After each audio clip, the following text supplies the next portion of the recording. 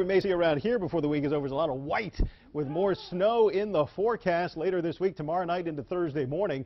Today it's just been a chilly March day with wintry mix of precipitation. You can see why. Our high today so far has only been 30 degrees.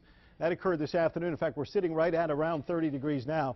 So we're at about the high for the day after a morning low of 23. And with those sort of temperatures, precipitation obviously causes icy patches.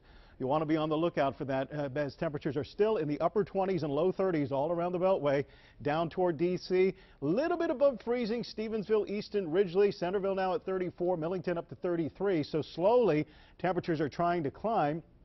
And as the night wears on, we'll see warmer air moving in from south and southwesterly direction. So the worst part of the weather conditions are right now with this light mix of sleet and some freezing rain in our area. But as the winds shift more to the south and southwest, milder temperatures will come in, and this wintry mix and the snow will push farther up into New England. Looks like Boston's going to get more snow.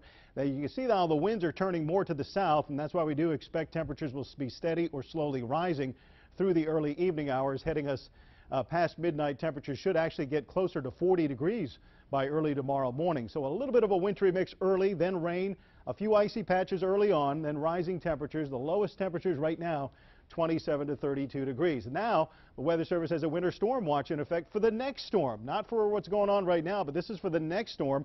The watch means keep an eye on things for late Wednesday night into Thursday morning as the potential for some accumulating snows come our way. So tomorrow we get a break. This warm front will push into the area. Temperatures on the other side are in the 40s and 50s.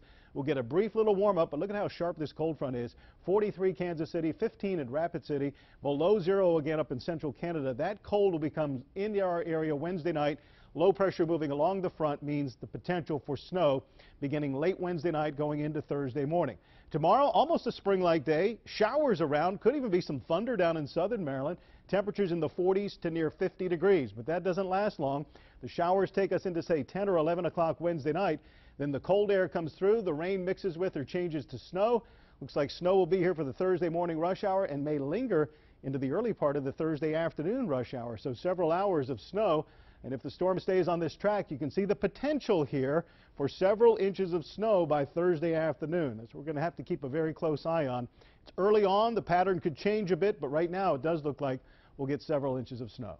Cloudy, milder tomorrow. Enjoyed the temperatures above freezing, 43 to 48. But the winds turn to the northwest, and that cold will start coming back into the picture tomorrow night. In western Maryland, a mixed bag of precipitation tomorrow. Snow and cold in the mountains on Thursday. A high temperature of just 18 here in March. Central Maryland, rain showers tomorrow, 45. That changes over to snow late Wednesday night into Thursday. And as you saw, we could get 6 inches or more of snow on Thursday morning. 46 on the eastern shore tomorrow, then 36 with the rain changing over to snow Thursday. And even at Ocean City on Thursday, as temperatures begin to fall, the rain is likely to change over to snow by the afternoon or evening hours. So our 7-day forecast, 45 tomorrow, which is actually a couple degrees cooler than normal. 35, snow likely on Thursday.